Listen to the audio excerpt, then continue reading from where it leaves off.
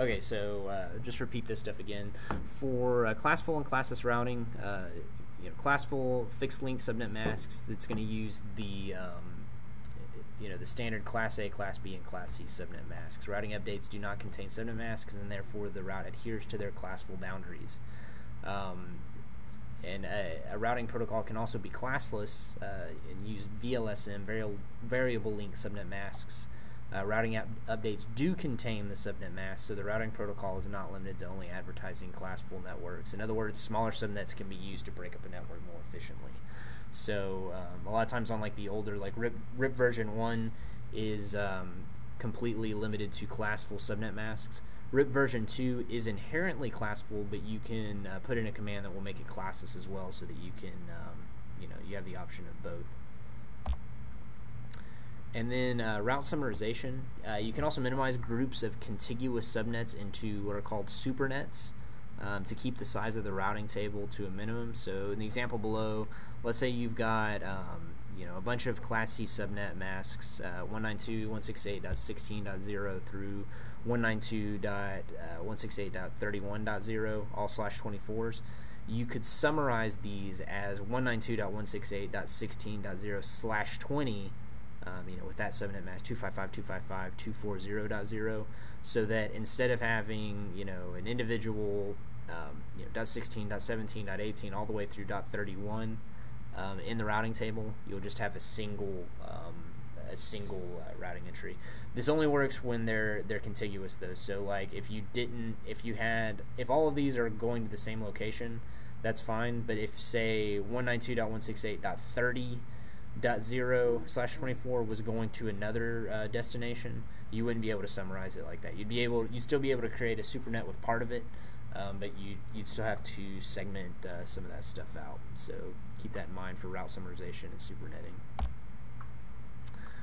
And then also for dynamic routing protocols, you can have what's called interior and exterior gateway routing protocols, and it basically corresponds to how much of the network you control. So routing protocols that you completely control the network are going to be interior. So if it's all your private LAN, all the stuff that you're handling completely, you can use an interior routing protocol.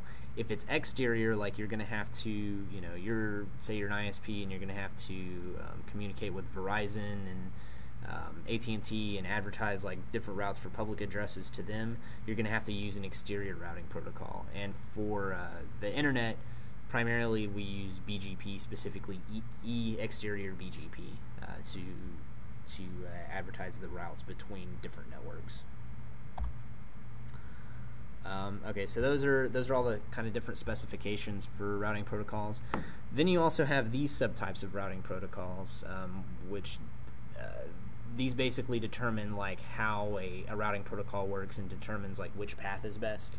So distance vector routing protocols, link state routing protocols, and then advanced distance vector or hybrid routing protocols. And we'll, as we get into these next couple chapters, we'll go more in depth on some of these. But like a distance vector routing protocol would be like RIP and versions 1 and versions 2, whereas a link state routing protocol is going to be like OSPF. And then routing redistribution. Some networks use multiple routing protocols and have to redistribute routes between the two protocols. So for instance, on our network, we've got situations where you've got RIP going on for individual sites to advertise routes to the main network. Then you also have OSPF for different parts of the network, and then you also have internal internal BGP, like exchanging most of the routing information. So RIP would be fed into BGP so that you've got one unit for distributing that throughout the rest of the network. So one-way redistribution, like say this example here, you've got OSPF and EIGRP both running on the network, for different parts of the network. It's one way and two way to sound exactly like they sound. If you were feeding EIGRP just into OSPF, that'd be one way. If you were feeding OSPF into EIGRP and vice versa, that'd be two-way redistribution. And that is everything for chapter 10. Any questions on that before we actually move into like RIP and